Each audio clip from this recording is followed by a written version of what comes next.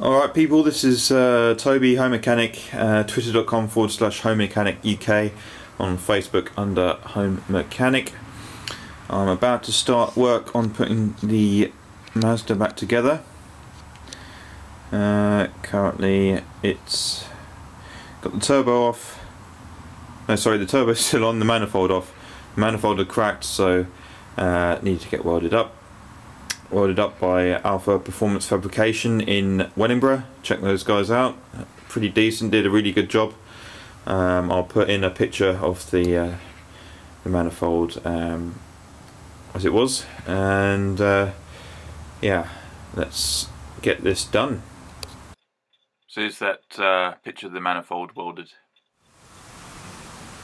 Yeah, just unpacking some parts here. I've got some new turbo gaskets. I think I got these. There's a company called Nearings. They're on eBay, Latvia. But as I found out, the turbo I've got, the GT2052, is the same as an MGZ TT turbo, I think it is. So yeah, the gaskets there are the same. So gasket kit for one of those will fit my setup. So yeah, pretty cheap. I think it's under 20 quid. Some new manifold studs. I had to cut one down or grind one of the nuts down, so I got a new set of that. And I think, courtesy of MX5 parts, this manifold gasket, actually possibly Autolink, yeah, the most overly taped up, wrapped packaging. I'm fighting to get into it with these. Happy days. So I just thought I'd show you this clip as well. It's just the model gasket that I used for the exhaust manifold, MG7309, well-known aftermarket make, and just thought I'd show this quick clip as well. Thanks. Here we are. So the new stud here on the left that I've got, I've had to cut down to size due to the way this manifold is designed, means that access is limited. Actually, looking at this one here, it does look like it's been cut down before, so yeah, I think that's probably what happened. But all sorted, we should see how it goes. Would you look at that? Da, da, da. Welcome to the garage, day 2. This is Toby again, introducing pain in the arse manifold and turbo mate up level success. I have, after much fighting, managed to get the manifold to mate up with the turbo flange here.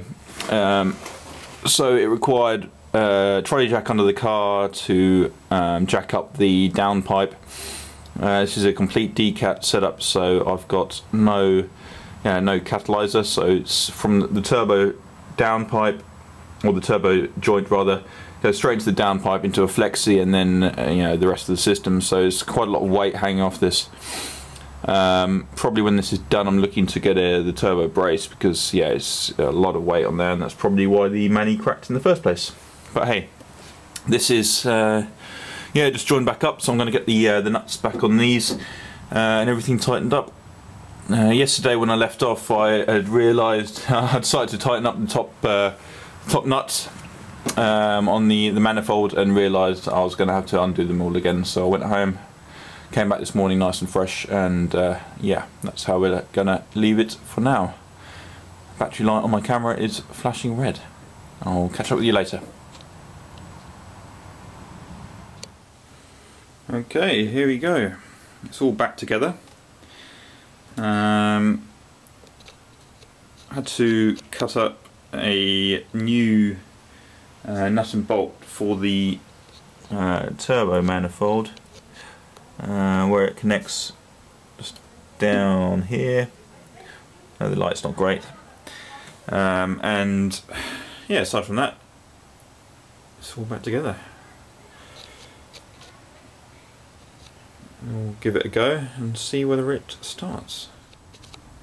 Okay, boys and girls, I've got battery, air fuel sensor's just warming up.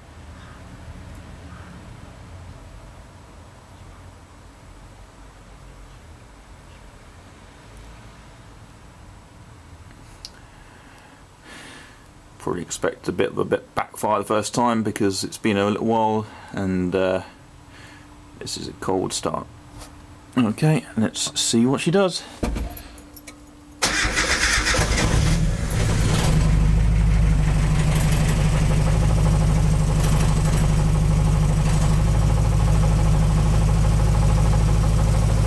Bit of a exhaust leak maybe. Let's see.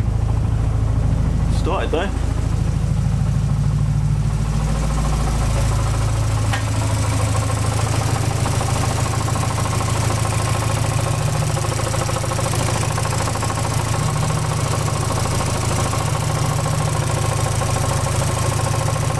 The manifold might need tightening down a bit.